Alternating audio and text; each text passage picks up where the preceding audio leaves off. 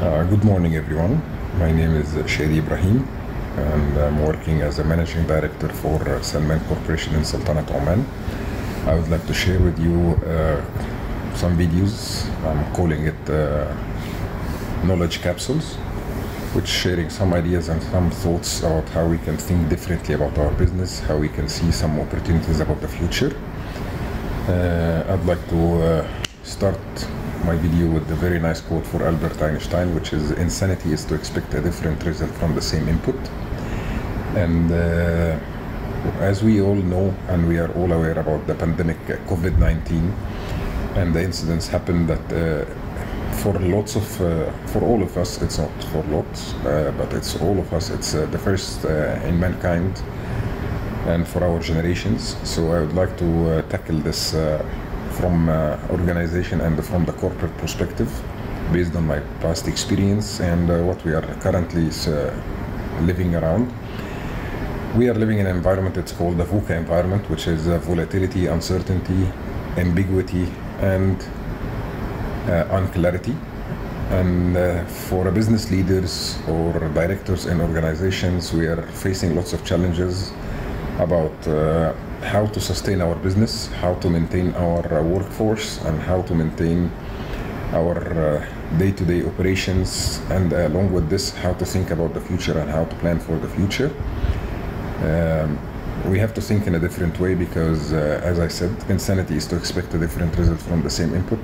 So if we are tackling the future with the same way that we are thinking about the past, it will never reach to an end for us. One of the opportunities that we are looking for it, we have to start thinking about the PESTEL analysis, which is the political, environmental, socio-cultural, technological, and legal aspects and environmental aspects surrounding us, and how we can generate some opportunities out of it. We can talk about the new regulation that it's coming also along the way with all this environmental protections initiatives that it's happening in lots of countries surrounding Egypt. I'd like to talk about shopping and the future of shopping and the future of plastic industry. And one of the main reasons talking about it that we are a retailer, and we are having new regulation in Oman, and it's going to be implemented also across all the GCC markets very soon, that all the retailers are not allowed anymore to use the normal plastic bags, and they are going to be forced to shift to other solutions, either to can use the what we call it a biodegradable plastic bags, or to the paper shopping bags, or to any other materials like rattan or like fabric bags. And this initiative, it can generate lots of opportunities for manufacturers in Egypt. It can open the door for new export opportunities, because the challenge here is how to meet the supply in the global market. And this industry, it's one of the good industries in Egypt, that we are having lots of plastic manufacturers. So if you are a manufacturer, how to think about how to shift from the normal plastic to the biodegradable plastic.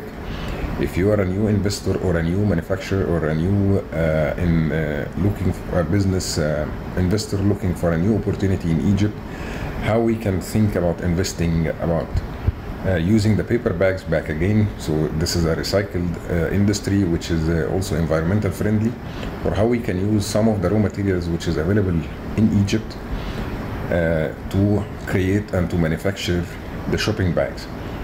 This opportunity also, it comes in line with the initiative from the government that they are taking in order to encourage the young entrepreneurs and the young manufacturers, which is offering lots of facilities in terms of providing industrial hubs and lots of export support. As an example, our government is having an excellent relationship across Middle East and Africa, which is we are having with Europe the Euro 1 trade agreement, we're having with Africa the COMESA agreement, we're having with the GCC market the Arab trade agreement. So it gives us a good door and good opportunity about thinking about the future, how to look for small investment to medium investment in opening a new factory in Egypt for manufacturing such kind of shopping bags. And when I'm talking about shopping bags here, it's different sizes and different packaging materials and packaging solutions. And we can capitalize, or we can build on the strengths that we are having in the country about the manpower in terms of resources when we are talking about the raw material availability. And we are talking about also our geographical location, and that our export cost, it will be very minimal when we compare it with the Far East manufacturer or supplier for such type of product. I hope that this is also a door opener for a new opportunity for us, and looking forward, moving forward, we will share with you also more videos about new opportunities and new thoughts about the future. Thank you, and I hope you like the video.